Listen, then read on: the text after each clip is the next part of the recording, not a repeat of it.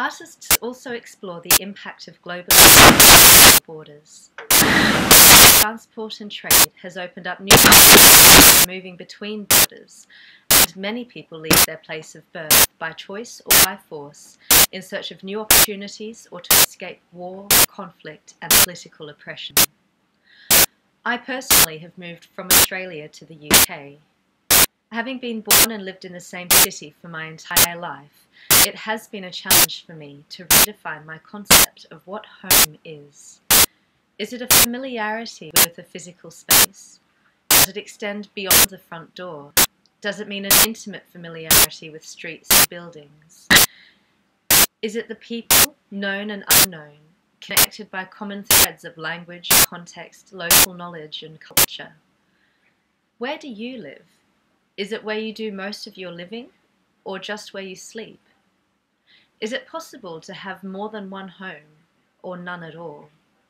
Through his fabric installations, Korean artist Do-Ho Soo investigates the meaning of home in a global world of travel and migration. According to the artist, at some point in your life, you have to leave your home. And whenever you go back, it's just not the same home anymore. I think home is something that you carry along with your life. It's something that you can repeat over and over again.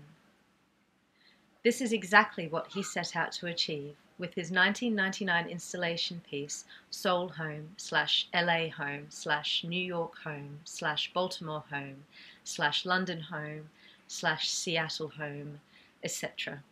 Named after all the cities in which it has been exhibited, the work is a replica of the interior of his parents' house in Seoul. Made from silk, this is a life-size sculpture and it's folded up and transported from home to home. What do you think the significance is of the artist's choice of silk as a material? Pause here to discuss. According to the artist, the experience was about transporting space from one place to the other, a way of dealing with cultural displacement. And I don't really get homesick, but I've noticed that I have this longing for this particular space, and I want to recreate that space or bring that space wherever I go. So the choice of the material, which was fabric, was for many reasons. I had to make something that's light and transportable, something that you can fold up and put in a suitcase and bring with you all the time. Of his choice of fabric, the artist has also commented that a home is not only an architectural structure, but harbours immaterial memories. That's why I chose thin, translucent fabrics. The thin fabric also reflects the porous boundaries between an individual's private life and the outside world. The artist's choice of silk is also interesting in that it was the material that symbolised the first historical trade route connecting the East and the West, the Silk Road. This mirrors Soo's own journey, bringing his home from Korea to the US.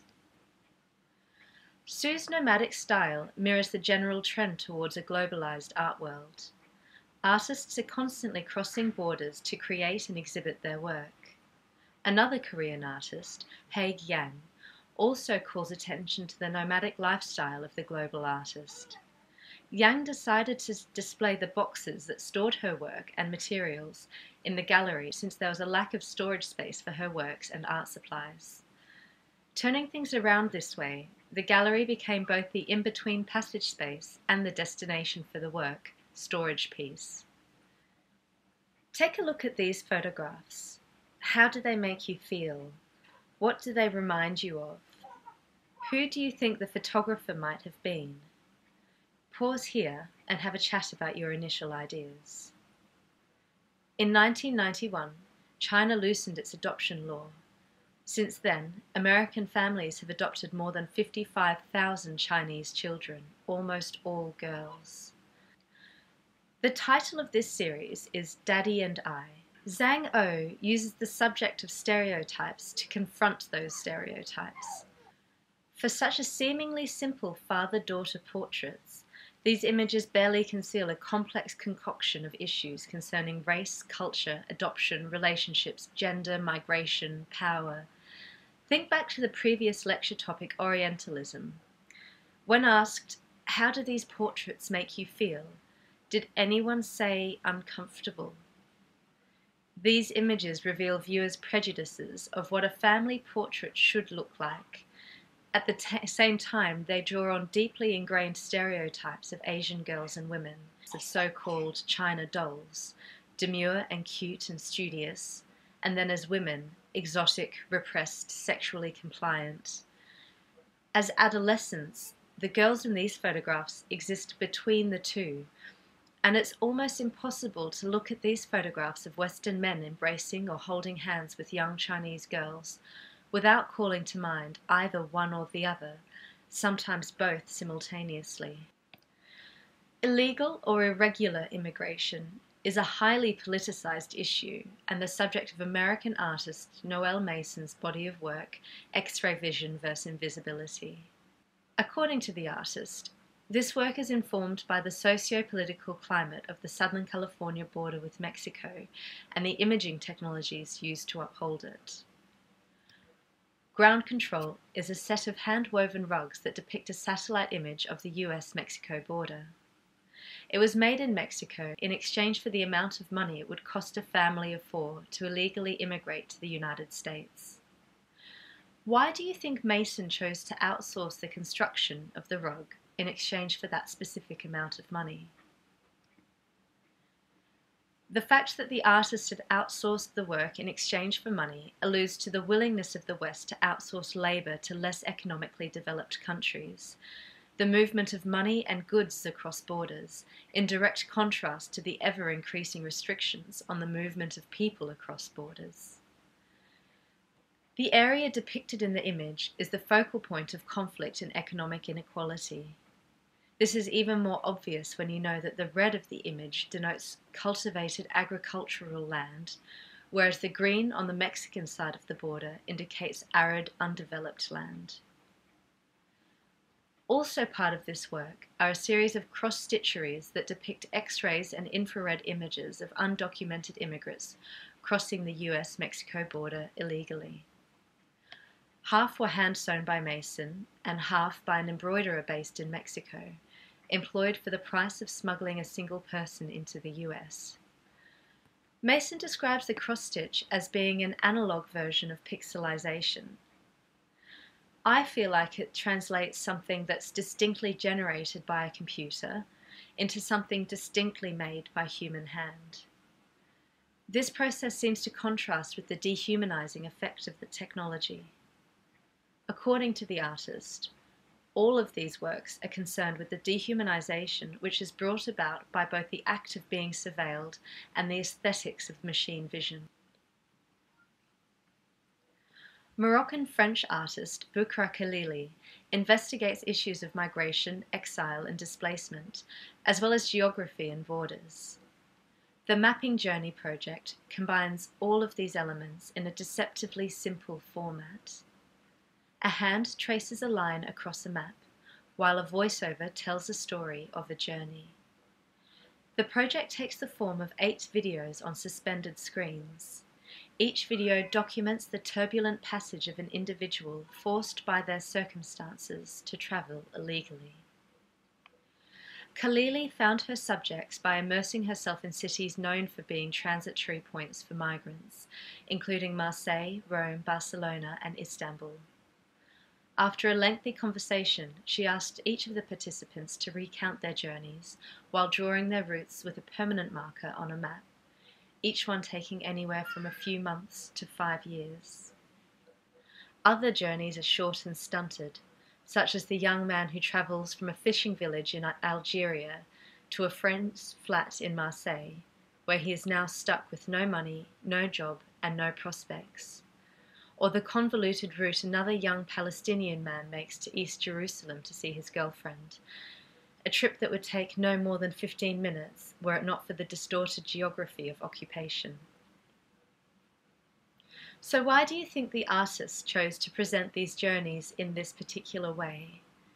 What impact does the lack of a face have on the story being told? By deliberately concealing the faces of the individuals, The work subverts the forms of representation and visibility demanded by systems of surveillance, internal border control, and the news media. According to the artist, those conversations participate in a process of empowerment. The narrators become the authors of their own narratives. By making them the protagonists of her videos, Khalili challenges the stereotypical representation of migrants in the mainstream media. The pared-back format also demands the viewer to engage differently with the work, using their imagination to conjure the harrowing experiences. All of my works have in common to investigate how individuals with their own voices, with their own words, try to resist arbitrary boundaries and restrictive conceptions of identity and nation-state. They speak with their own voice, and through the process we engaged with, they became the author of their own narrative. There are, of course, people who are unable to cross borders and move freely. What about those living in exile, unable to return to their place of birth?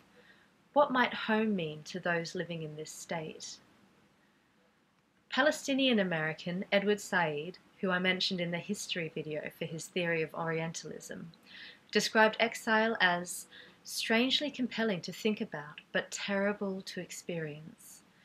It's the unhealable rift forced between a human being and a native place, between the self and its true home. Its essential sadness can never be surmounted. The reality of those living in exile is the subject of Palestinian-American artist Emily Jacir's series, Where We Come From. Her American passport grants her the freedom of movement through her homeland that is denied to many Palestinians.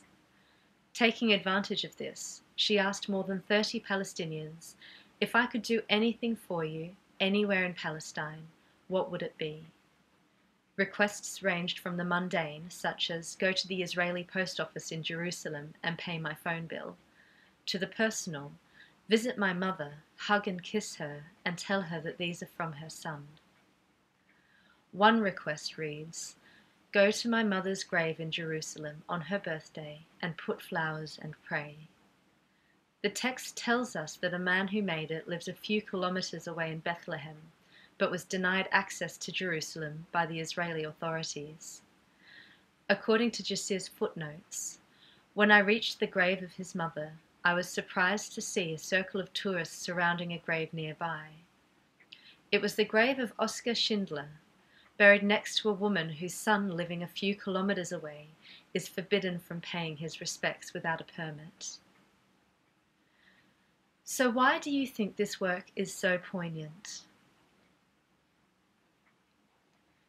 Decades of conflict has resulted in the labyrinth of complexity that is Middle Eastern geopolitics. It can often seem overwhelmingly difficult to come to grips with the whole story, and can feel foreign and far removed from our own comfortable reality. Jacir manages to make the topic accessible, engaging the viewer by drawing our attention to the small actions that we perform ourselves in our own lives, which we take for granted in their simplicity. This has a humanizing effect on a deeply complex issue and engages us in the everyday reality of those living in exile.